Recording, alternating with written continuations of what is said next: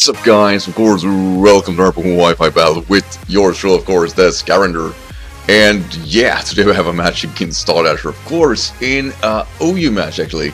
I can't believe we ever had one, and obviously OU is not my turf, and it's gonna look like that throughout this match, to be honest. My team is super aggressive, up only with one wall, that being the Rotom. And I think besides that, everything else hits hard. His team is, of course, quite similar. I guess there's not that much more variety, really. No, he's bringing Heatran, Lopunny, Raikou, Latias, I believe, Azumarill, and Skarmory. Now, Skarmory is his go-to lead here. There's no reason for him not to go with it. Consider that I have really no defogger. Altarias could be one, but, you know, obviously that is not going to be the case. I'm myself using Heatran, Assault as Gengar, Chesto, Helios, I was going to call him a Rotom Wash, Life Orb Tornadoes, Mega Altaria, and actually Choice Scarf Adamant Diggersby.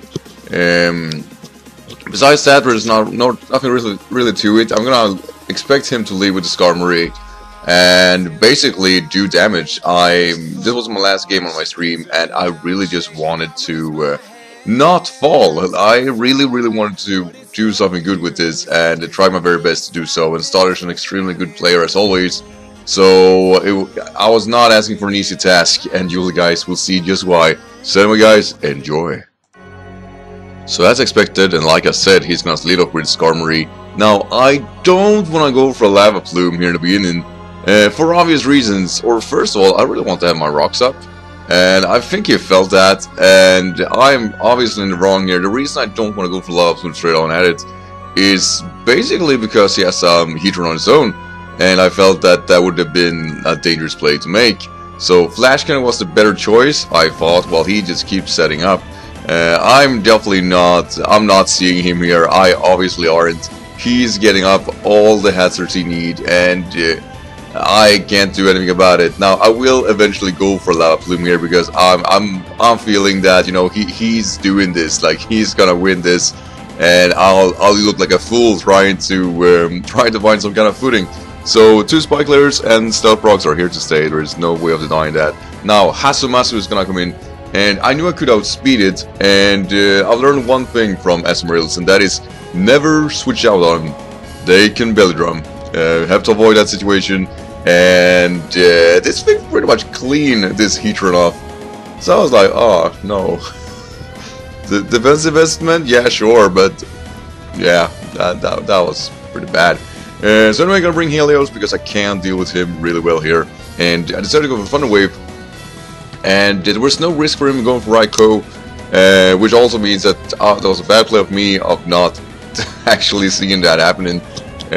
Because I will go for a T-Wave, and of course, that being that he's an electric type, he will be completely immune to that, and I'm basically in a bad situation. Now, the only switching I have, and that's being a blunt about it, is Gengar, because when I see a shiny Raikou, I know Aura Sphere is a thing, and also Hidden Power Ice could be happening here. So Gengar was my best bet. Like I said, he's Assault Vested, he's my special defensive wall, and I say that by ish.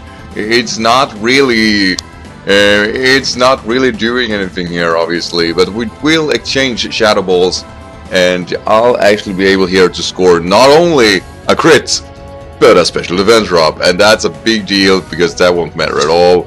And the thing is here, due to that special defense drop, I decided here that I'm gonna go for Tornadoes because I have speed. I don't need to go for U-turn because I'm not sure to kill him. Heat Wave is a superior choice, and this is where things gets bad. I missed the Heat Wave, and that Tornado's gone. I was simply like, oh, you kidding me? I threw like my headset away. I'm like, fuck it, fuck this game, fuck everything. This is so unfair. I hate this game so much. And Sauna's gonna come in, which is his Heatran, and I'm gonna go for Diggersby because I'm scarfed. I felt really good about this. I really did. So I was thinking, yeah, just go for an EQ, finish that off. There's no risk for me of doing so. And yeah, that was my game idea. So fuck you, Star Dasher, for this. Fuck you so much. This is so bad. Of course, he scarfed himself.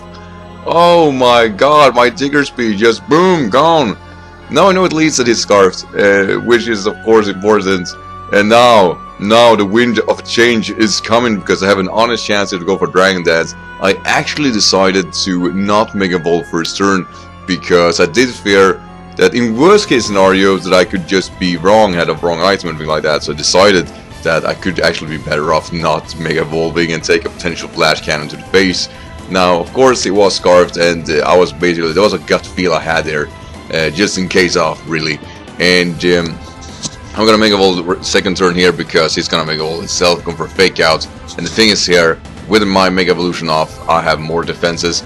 I'm not getting that much more chunkier, but you know, the fake out will still do damage, so I have to resist that in any way possible. And with that damage, kind of looks like the return will kill me, so I have to go for a double edge, taking the loop honey out of here.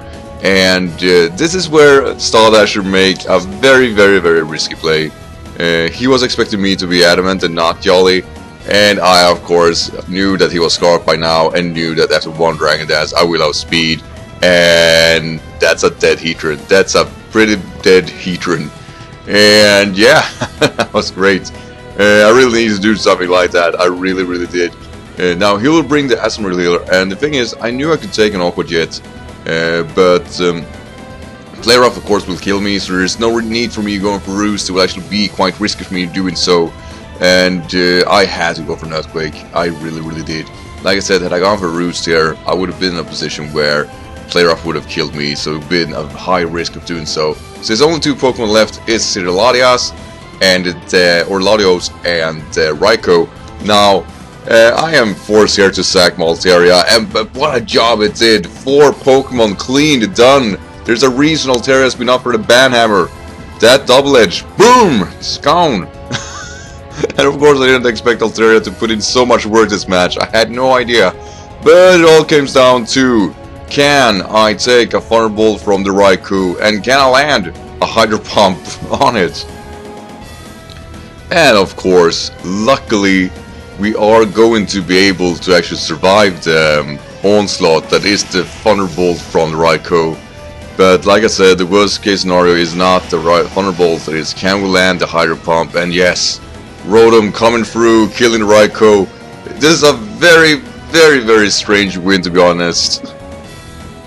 So yeah, like I said, this was a very strange battle for me, and like I said, 17 turns. That's not a whole lot, but then again, it's obvious what really did happen. Starter had a major momentum at the beginning.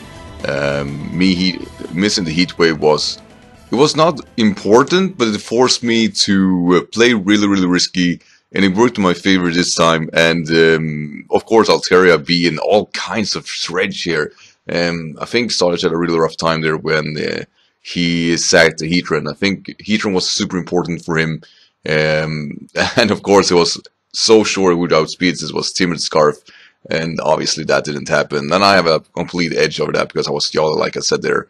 And besides that, yeah, I mean, had he sacked Latios instead of Asmar, things might have not turned this great, to be honest, because I think the double edge would have killed me, basically. The residual damage I would have been forced to do in would have killed me. And I think he didn't do those plays because he was hoping that an Aqua Jet will be enough. And obviously I knew I could take some kind of that. I knew that the max damage roll on that was 37, something around there at level 50. So I've been forced to those situations before. So that's why I stayed in and went for EQ. Like I said, I couldn't risk it either. Had I gone for our play rough, it would have been over if I went for Rooster. But anyway, Starship was an incredible fun game. I like these fast games that we do. It's always the same thing. Everything falls apart really bad against us, so it was a real pleasure, man. And for everybody else, thank you for watching, and I'll see you guys tomorrow. So yeah, remember, the sky's the limit, and I'll see you tomorrow. Until then, take care. Bye.